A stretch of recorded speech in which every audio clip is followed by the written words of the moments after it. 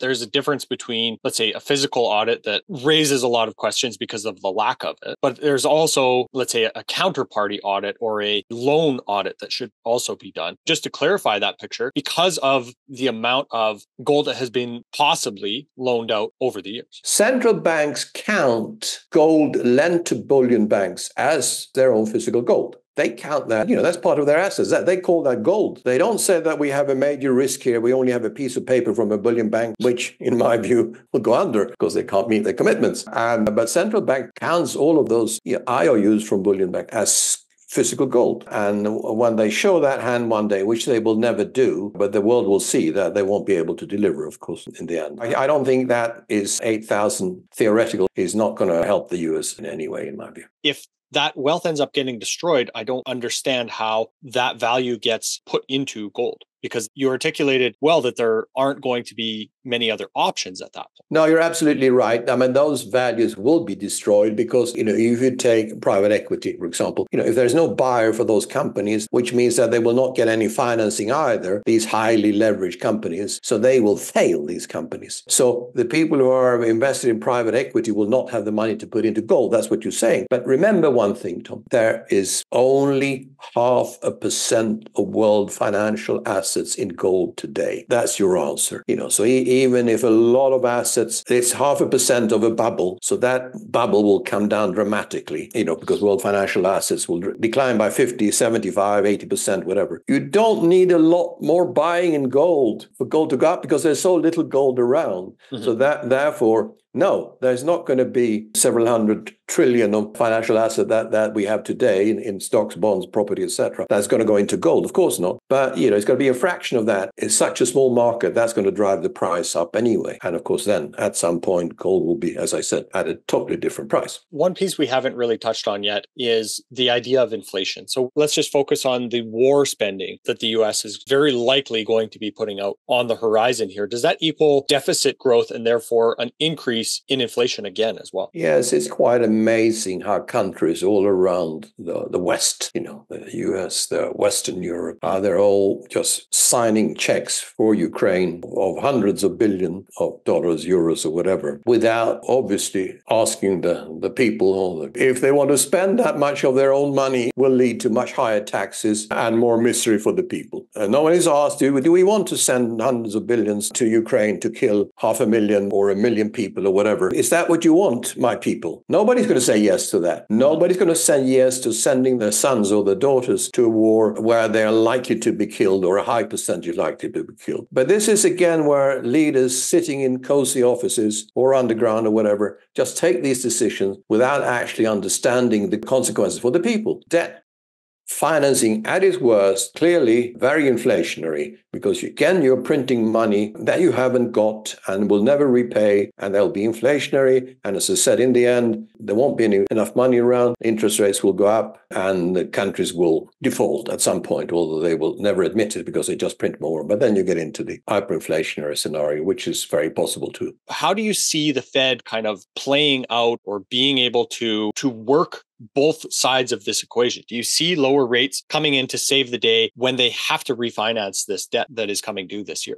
Two people pulling the cow from both ends, because whatever you do, then somebody's sitting at the bottom like this, the lawyers, milking it. Whatever you do, you'll fail. Of course, on the one hand, the US government and the Fed cannot afford high interest rates. They must have them low because with the debt you're talking about and growing exponentially, they need low rates. Interest cycle has lasted since, it came down since 1980, basically. The interest rates are now up. They obviously, if you look at supply and demand, they should be going up. And you look at inflation. And my view is, and has always been, the Fed will lose control of interest rates because they would like, everybody talks about low rates, but they can't afford to low rate because also, then that you will have the dollar collapse. And you will have that anyway. The market, in my view, whatever the Fed wants, will drive the rates up, starting with the long end. The financing demand that the US government has in coming years, as you mentioned, the deficits will escalate dramatically, in my view, will mean that the rates have to be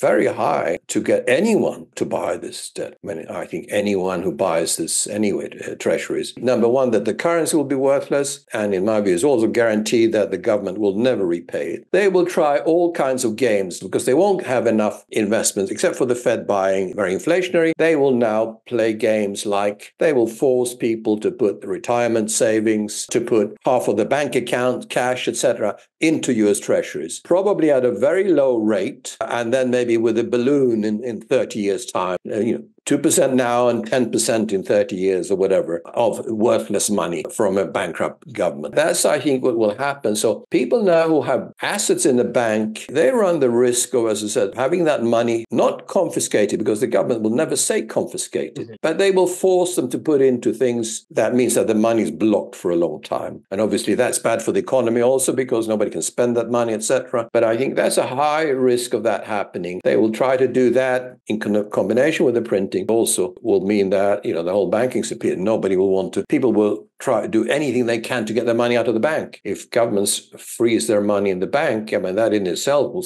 create a revolution. Either way is going to lead to massive problems. As you said earlier, you're not necessarily just a gold bug. Does this lead you to look at other assets besides gold, like Bitcoin, as store of value through this tumultuous time? Let me explain that I'm not into Bitcoin, and we are not in our company. To me, Bitcoin, was a tremendous investment for people who bought it for nothing just 15 years ago or so. To me, Bitcoin has never been wealth preservation. Well, it's a digital money, obviously, and dependent on electricity, and governments not banning it. If governments really issue major amounts of CBDCs, central bank digital currencies, I don't think they want Bitcoin to compete with that. And I think at some point they might easily ban Bitcoin.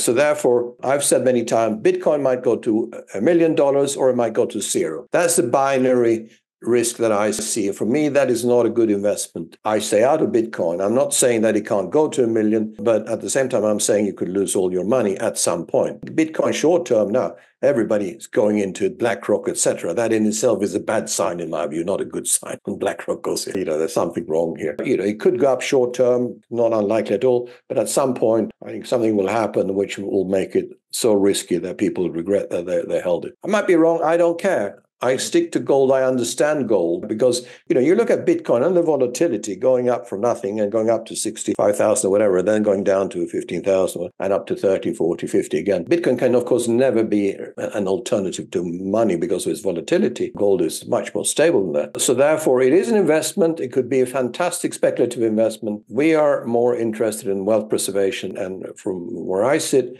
I don't see this as a wealth preservation investment. So therefore, we're staying out of it. For people who want to speculate, I'm sure they could make money if they're good at it and good at taking profit, but it's not for us. I don't, as I said, and I think the risk is very high that governments at some point will say, no, we will control the money, not the investors. And still today, you can't really spend Bitcoin in a normal way as you spend money. So, and I don't see that happening either, because then central bank will definitely say, we're not going to have a competitive money system here with our currencies. So that's my view on Bitcoin. But in the meantime, I wish good luck to anybody who invests in it and possible to make money, I'm sure. And how about owning a gold ETF? This is much easier than trying to store physical gold. But you brought up the idea of counterparty risk earlier, as well as just the actual ownership of something physical. So how do you see the risk of holding a gold ETF? Holding a gold ETF is holding a form of paper, a claim on maybe physical gold. And if we investigate that, some of these ETFs like yield, etc., probably don't have the gold, or is hypothecated many times and used many times, etc. Very high risk of that. And it's in the system. It's in the banking system. It's in the financial system. It's a paper asset. You don't have the physical gold. You just have a piece of paper.